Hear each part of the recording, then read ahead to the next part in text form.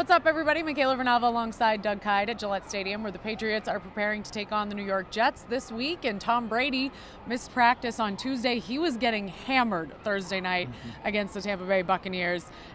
Doug, I mean, the offensive line not looking great, but is that the only reason he's getting hit as many times as he is? It's insane. It's not. I mean, I think the offensive line definitely is struggling, especially left tackle Nate Solder, but all of these issues kind of stem back to the Brandon Cooks acquisition and Julian Edelman's injury. Both of those are making Tom Brady hold the ball longer because he has better deep targets this year, so he wants to throw deeper. He also doesn't have that underneath option, Julian Edelman, that would allow him to get rid of the ball quickly.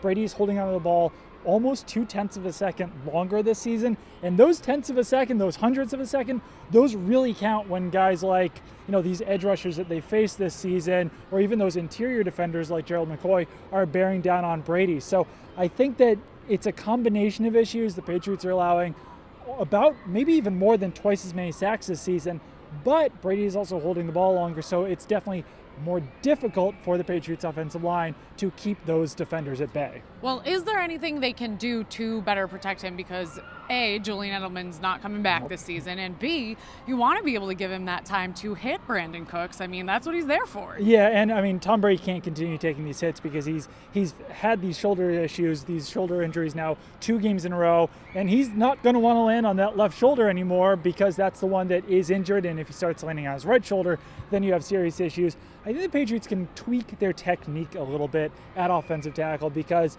in the past, they've tried to redirect these edge defenders around Brady and behind Brady, and once they're behind Brady, then Brady can step up and throw the ball. This year, since Brady's holding the ball longer, he needs more time. So those edge defenders are looping around, which is what the Patriots offensive line is trying to do, but now they have time to come back and hit Brady from behind, and that's really where you're seeing a lot of those hits and a lot of sacks. So it's going to put a lot more pressure on Nate Solder and on Marcus Cannon to continue to block those guys once they're behind Brady, and that clock in their head, they have to be blocking those guys a little bit longer than they're used to doing because Solder and Cannon have been blocking for Tom Brady for quite a long time. They're used to the amount of time that he gets that ball out.